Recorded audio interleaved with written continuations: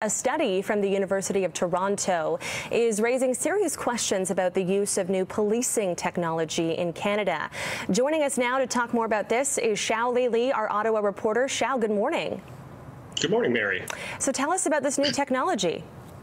Yeah, so the report called To Surveil and Protect breaks it down into two categories. There's something called predictive policing, where existing data is crunched to try and predict when and where crimes will happen. And they do this either by crunching existing police data to find patterns or sweeping up huge amounts of social media information to try and identify people who are likely to commit a crime. The other category is algorithmic policing, which also involves a lot of broad information gathering, things like license plate readers, facial recognition technology, social network monitoring. And it's important to differentiate this from traditional police work.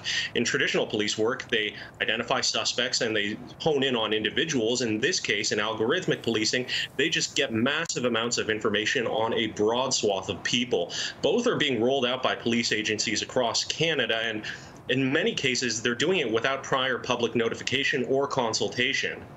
Okay, so why are lawyers concerned about this? Why are the concerns being raised?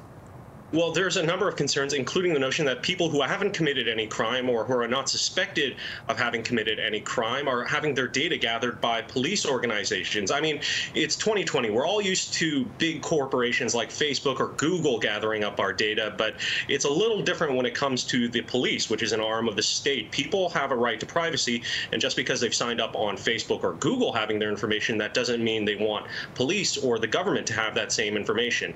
The report also details that specific programs like RCMP's Project Wide Awake, which tracks social media, has been used to identify people who might participate in protests or social justice movements. And this really starts to hit on issues of freedom of expression and freedom of assembly. Human rights attorneys I spoke to yesterday said it's very clear that when people know they're being observed, they behave very differently.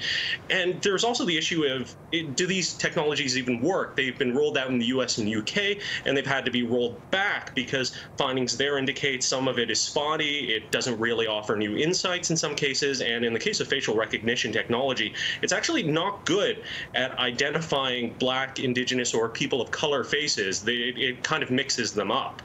All right, that's a little concerning, so we'll be watching closely for an updated report on that.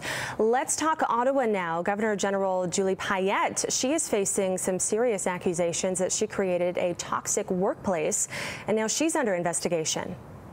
Yes, this first came out around July. There were allegations from a number of employees at Rideau Hall that Payette had created a toxic work environment, alleging that she's yelled at and belittled employees, alleging that she's called them lazy and things like that. The Privy Council office, the Cabinet office, announced a probe back in July, but just this week, yesterday, the PCO announced it's hired an external firm to do a probe as well. Quintet Consulting, which specializes in workplace conflict resolution, they're going to be interviewing current and former staff, as well as the Governor General herself, to produce a report by the fall. However, the terms of the contract say this report won't be made public unless it's mandated by law. So we could be waiting a while longer to see what their findings are.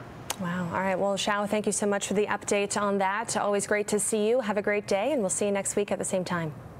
Cheers.